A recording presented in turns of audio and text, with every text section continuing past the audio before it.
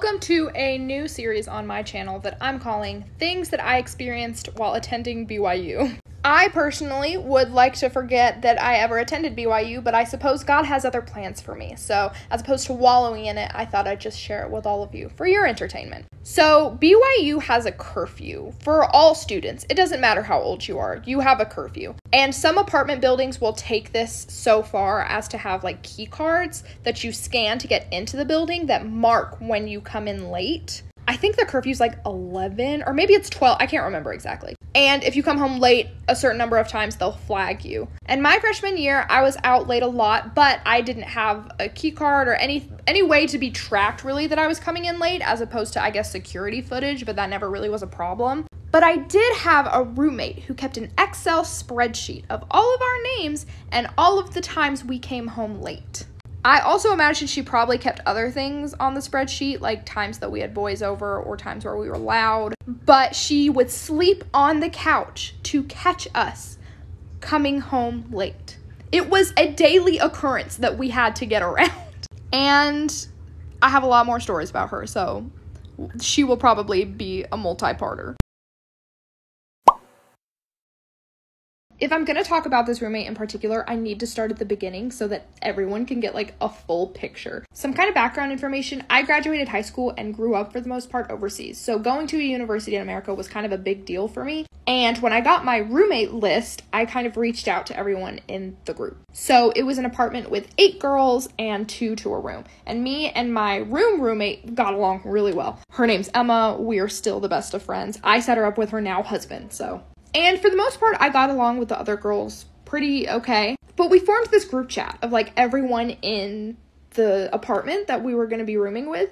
And we were all freshmen and she was like a 6th or 7th year senior. Like she was 26 and we were all like 18. And the first few messages that we all sent, we were all like, oh, I'm so sad to leave my dog or da-da-da-da, whatever. And this roommate, before we had even met her, before any of that, called us stupid and like childish for saying that we were going to miss our families when we left for college. That was our first impression. And it was something that me and my other roommate really bonded over. And I saw lots of comments that are like, what is she doing now? What is she doing now? I don't know, but I hope she's happy. I hope she's good. But I've got many a story and I'll probably start a little series on here because of how many stories I have. But shout out to her. Welcome to part 3 of my terrible roommate that I had while attending BYU. So at one point this roommate got sick and she was sleeping on the couch in our living room like for like a week and a half, the entire time she was sick, like coughing into the couch, like all these different things, just kind of like leaving plates and bowls around the couch and like tissues. And this was a few months before COVID, so not to be like a white person, but it could have very well been COVID.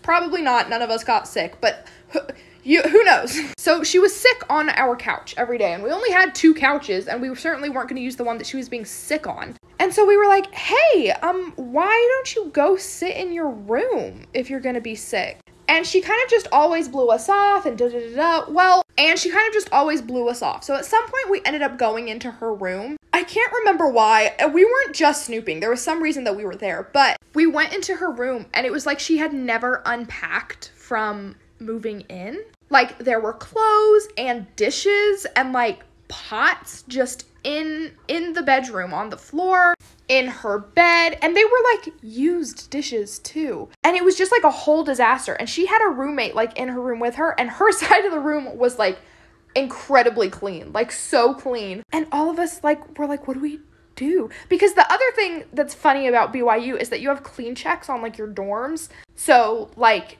an RA pretty much comes through and makes sure everything's clean. And if it's not clean, you have to pay $5. That's a whole other side thing. I don't want to get into that. But she like had been passing her checks. So we were like, what the hell? But it's pretty like indicative of the rest of her personality. Just always very messy and just kind of hard to work with. Welcome to Apply or Deny, the series where I do your college research for you. Here are 5 things you should know about BYU. Number 1, rules. There's no alcohol, smoking, or drugs of any kind, no beards, no shorts above the knee, no profanity, and no coffee or tea sold by the campus. There's also a strict ban on premarital sex that led to one basketball player losing his position on the team. Number 2, those rules are in place because of Mormonism, BYU's religious establishment. More than 97% of the student body is Mormon and 1 in 4 undergrads are married. However, all religions are welcome and there's a specially designated space for Muslim students to practice their daily prayers. The school's stance on so-called homosexual behavior, including same-sex hand-holding and kissing, is confusing, as the written ban has been removed, but the administration has since reaffirmed that it's prohibited. Number 3, BYU has excellent business and law schools with one of the top accounting programs in the country. Business, marketing, and related majors are also the most popular among undergrads. Number 4, cost. The school is shockingly inexpensive due to heavy LDS funding. Mormons get half off tuition, but even for non-Mormons, the price rivals that of the cheapest in-state public schools. Grad programs are not particularly costly either. And number 5, BYU is frequently named the most conservative school in the entire country, although there are more liberal students than you think. Right-leaning students tend to feel that their free speech is much more accepted at BYU than other schools. Please hit that follow! Okay. Yes, because I believe that Jesus can clean anything. The question was, would you date somebody who isn't a virgin?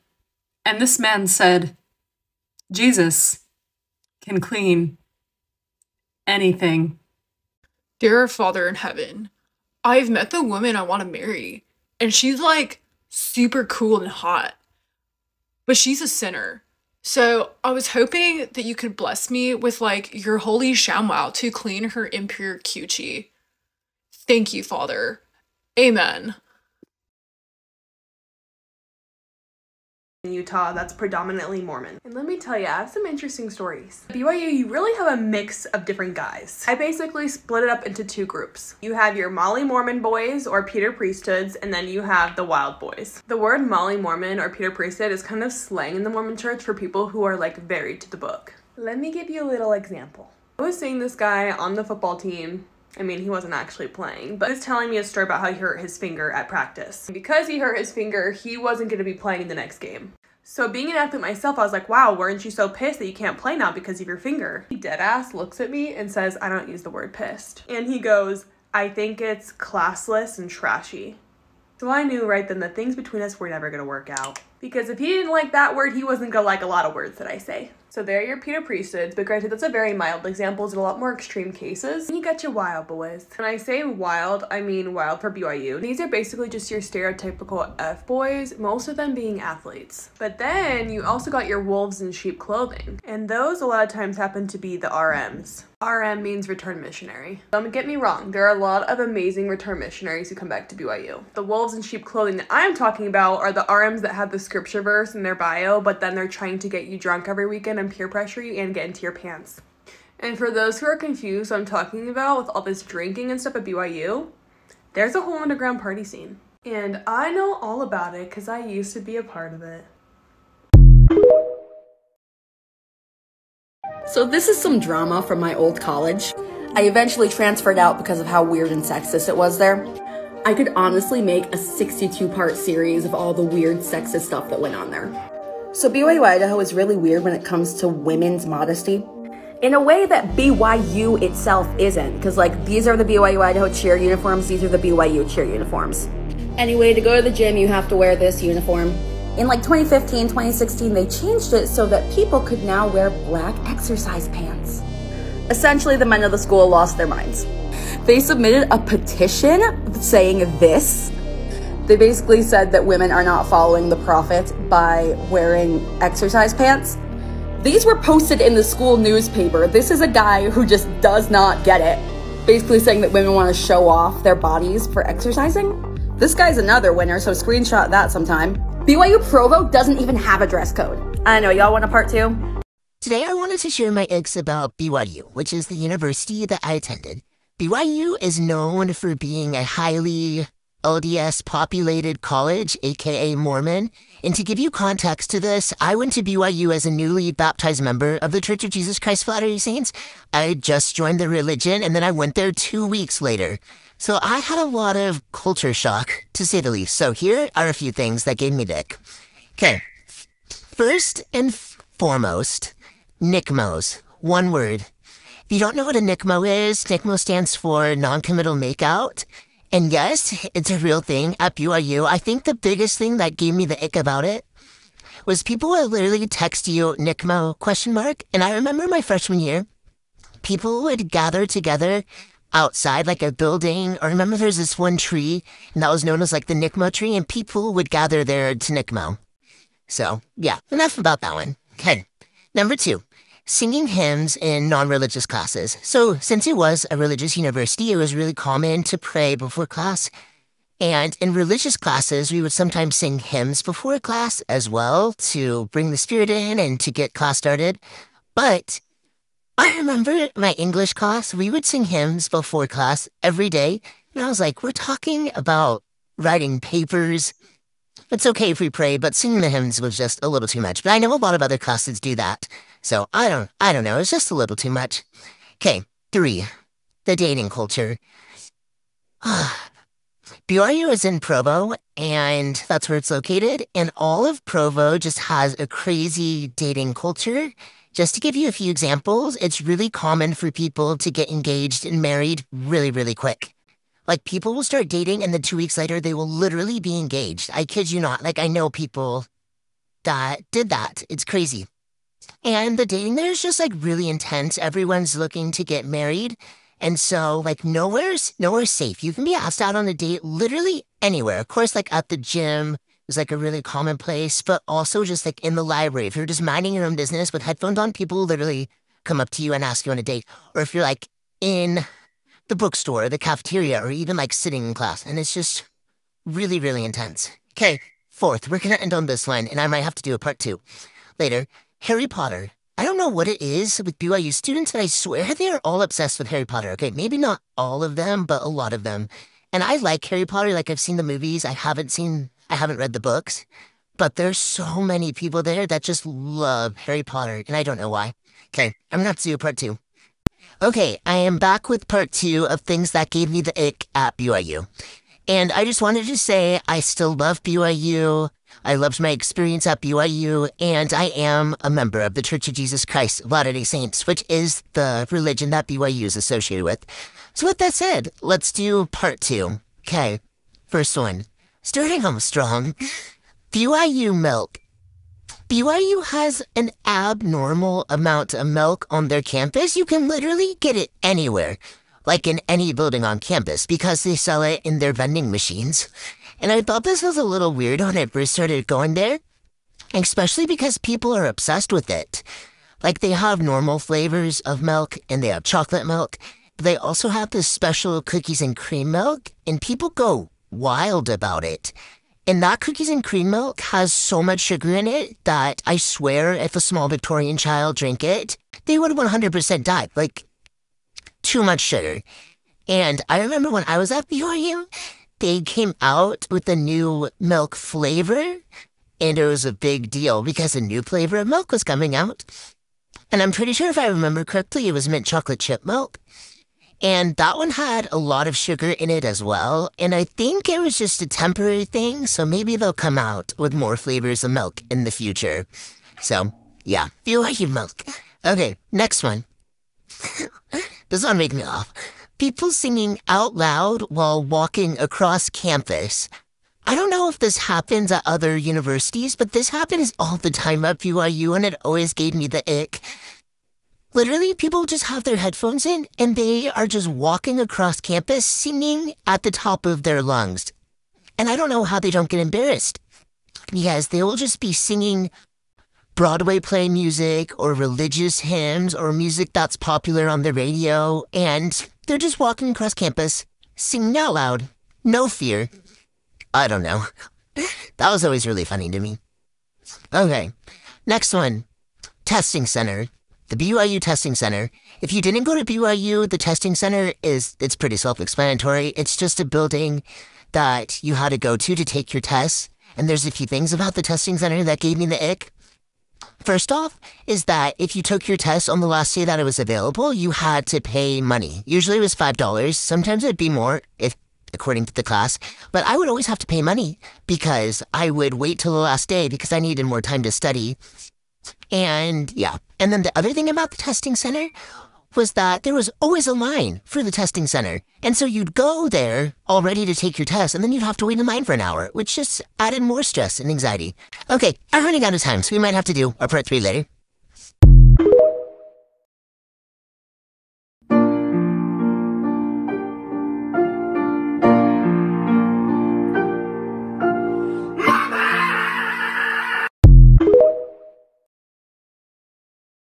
Things in my BYU approved housing that just make sense. A bottle of wine just for cooking, of course. Birth control to regulate my period. Kettle herbal tea only, of course. Immodest swimsuits, not mine.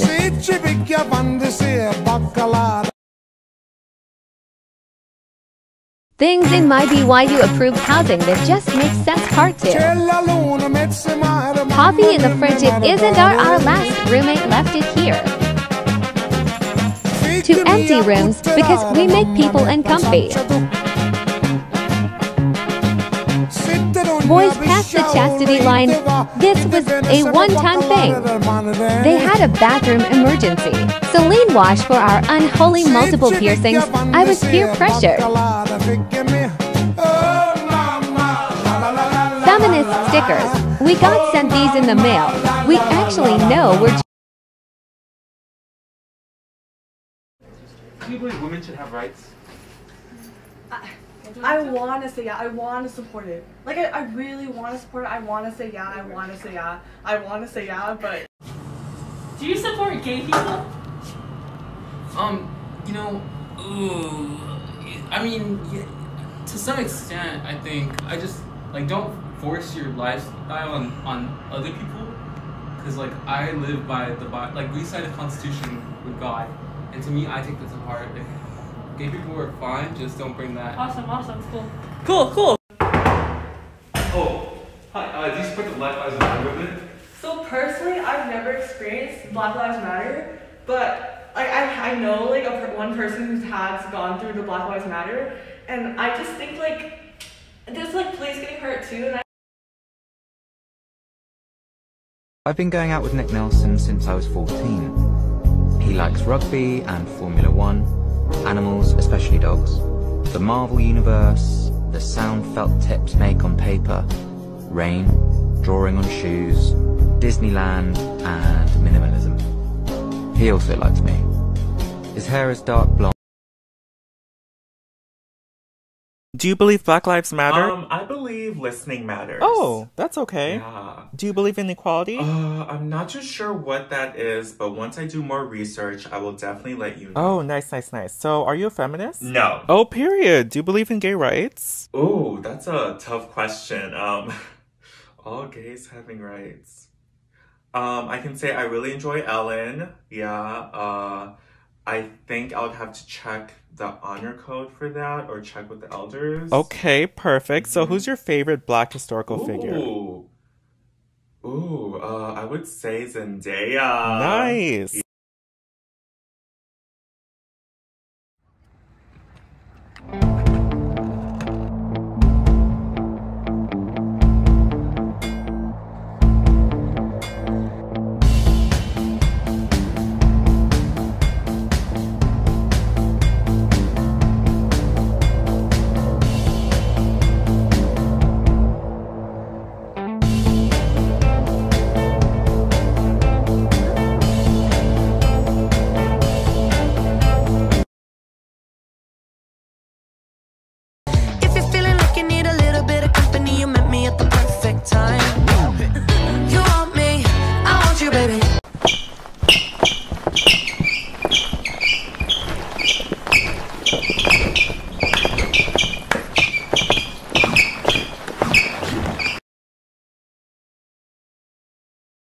So would you rather get a second piercing or commit mass genocide?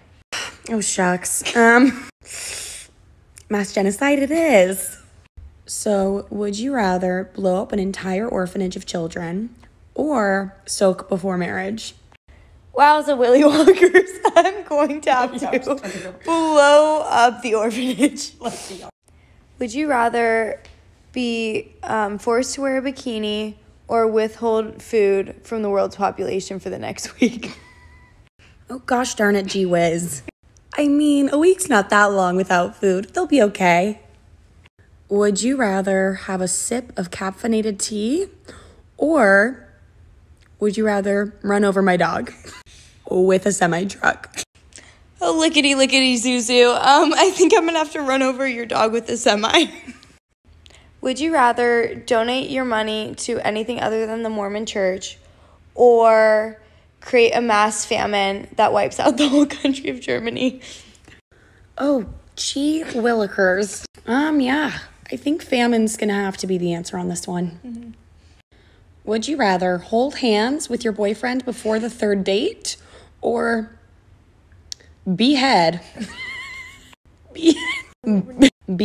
and delimb a litter of kids? Whew, riff rambazoo. I'm gonna have to deal with the litter of children.